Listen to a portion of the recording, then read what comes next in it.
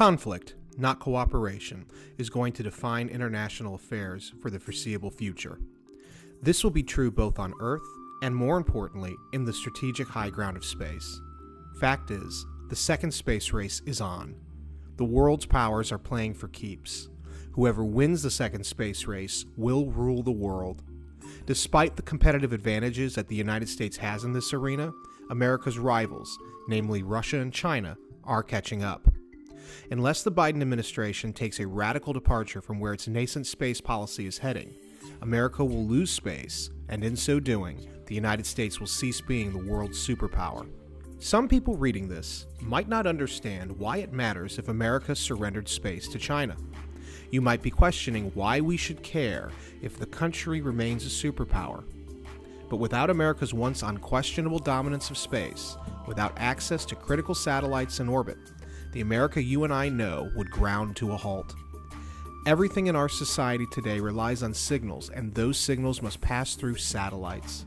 The U.S. military could not defend itself or American interests abroad, nor could everyday life for average Americans continue should U.S. satellites be destroyed or rendered inoperable. How long do you think America could survive in a world commanded by Beijing and Moscow? The new space race is the most important challenge of our time. Sadly, few, in government and in the public, seem to have recognized this fact. China and Russia have announced plans to unite their space programs and jointly develop the moon and its bountiful natural resources. For the record, the moon is believed to hold potentially trillions of dollars of mineable rare earth minerals. Capturing the moon could provide the Sino-Russian alliance the ultimate strategic high ground over Earth. More importantly, the mined resources of the moon could be sold, and those trillions of dollars could be funneled into the coffers of the Sino-Russian war machine on Earth.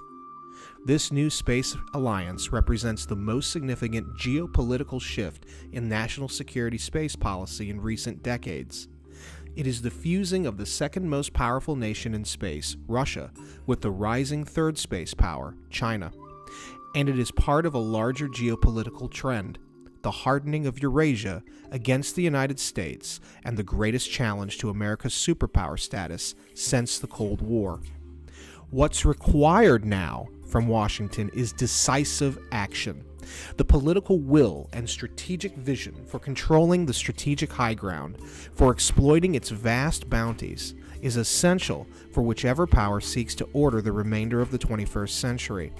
Both Moscow and Beijing are clearly expressing such a will. The Americans, on the other hand, appear blinkered.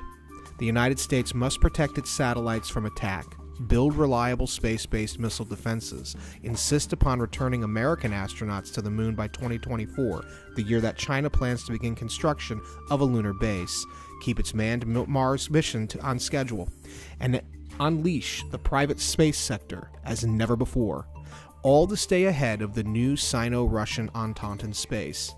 And Washington must do these things within a few short years.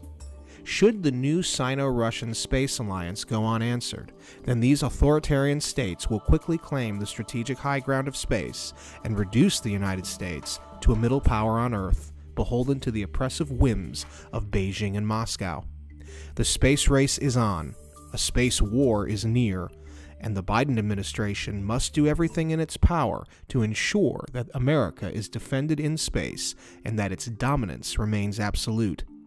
To keep that dominance, the new administration must call for a minimum $1 trillion investment in both the military and civilian space programs, while offering clear guidelines and steady support for ensuring America's access to space and for pushing ahead of the Chinese-Russian alliance. Losing space to those two powers means also losing the Earth to them. Should our dominance disappear, one can expect a far bleaker future for our children than what many of us expect or want. President Biden must act in support of a robust space policy, and he must do it now. Brandon J. Weichert is the author of Winning Space: How America Remains a Superpower from Republic Book Publishers, and is a geopolitical analyst who manages the Weichert Report, World News Done Right. He can be followed via Twitter at WeTheBrandon.